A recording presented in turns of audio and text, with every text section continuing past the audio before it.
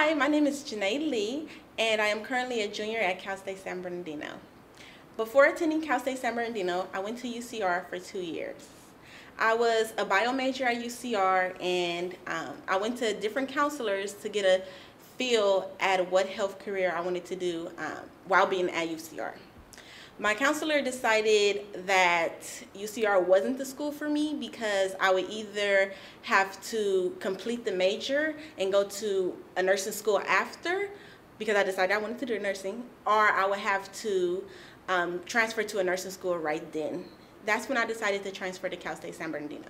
Me not being motivated in college allowed me to procrastinate more than I should have procrastinated.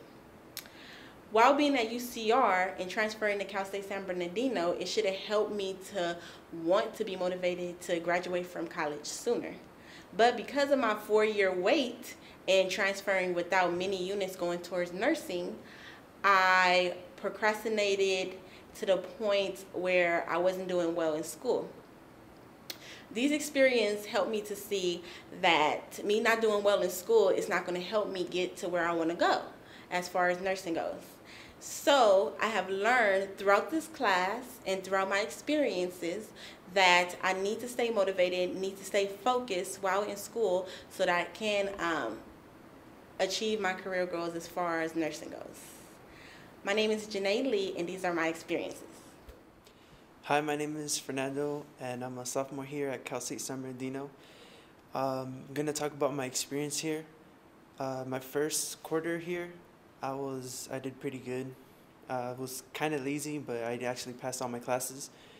My second quarter here, I did not do as great as I thought I was, but I actually passed all my classes. I thought I would do better like my first quarter, but I actually didn't do as well as I thought I would.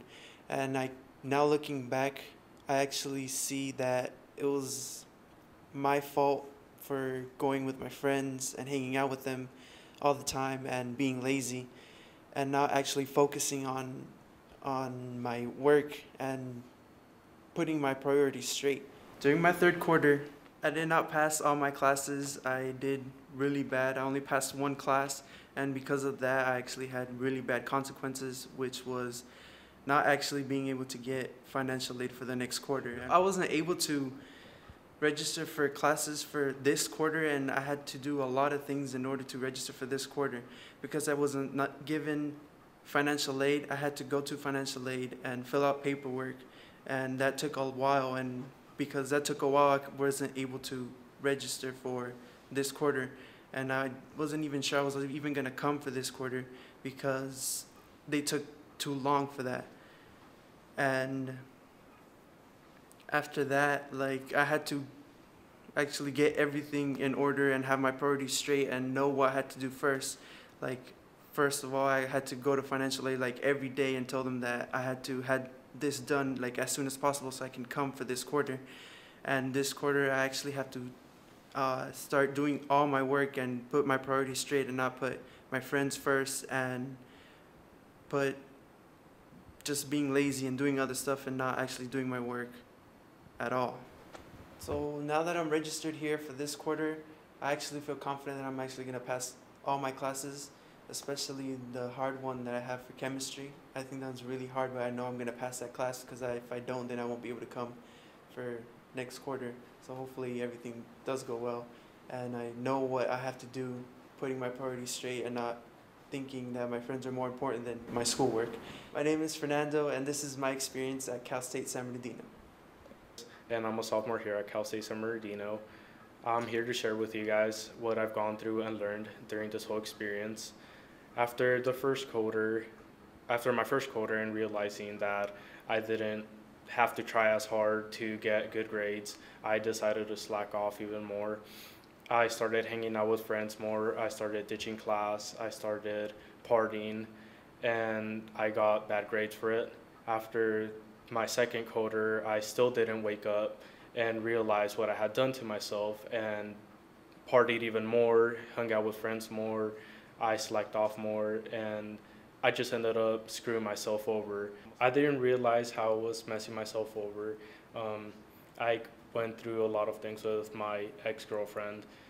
I remember when we first broke up, I got all my work that I was doing. I was working on my final essay, and I just literally got all my work and I threw it on the ground and I said, F this, and I wasn't thinking of school. I was just thinking about her and how I was hurt.